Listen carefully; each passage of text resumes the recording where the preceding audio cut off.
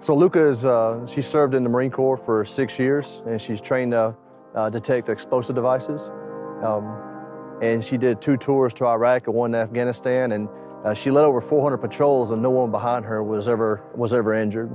And so she was, directly responsible for saving lives, and was able to, bring other service members home to their families, including myself and her other handler, Juan Rodriguez. While she was leading a patrol in Afghanistan, they left a tree line where their current handler was Juan Rodriguez, and they located an IED.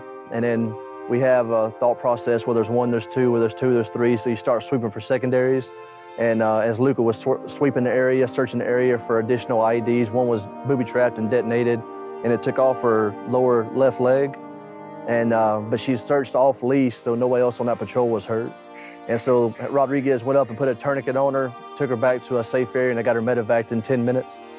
And she was walking within 10 days, made a full recovery, and she's about to be 13 years old, and she's still going strong, still has the same personality. I've seen dogs go through a lot less and suffer a lot more, so it really is, a testament to her character. And she, like I said, on the battlefield, she's the one you want on your side. In Iraq and Afghanistan, the #1 threat to coalition forces was improvised explosive devices. And one of the best countermeasures was a well-trained dog team. So having these dogs was invaluable, having them out on patrols. And one of our primary responsibilities was to walk point.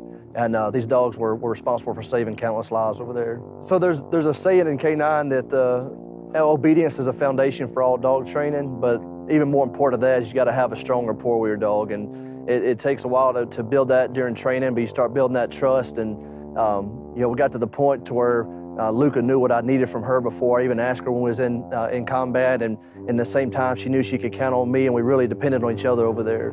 And one thing that I thought was great about our job, our primary responsibility was to save lives. But in between patrols, I could take her searching harness off and let her go kind of run around the troops that we were supporting, and it would help bring morale up and just bring a piece of home to a bad situation.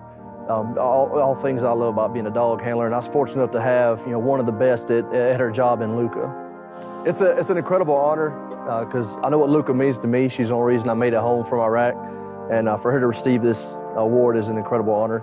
And it's bigger than just her, because it's going to help bring awareness to the service and sacrifice of all our military working dogs, which is also special and near and dear to me.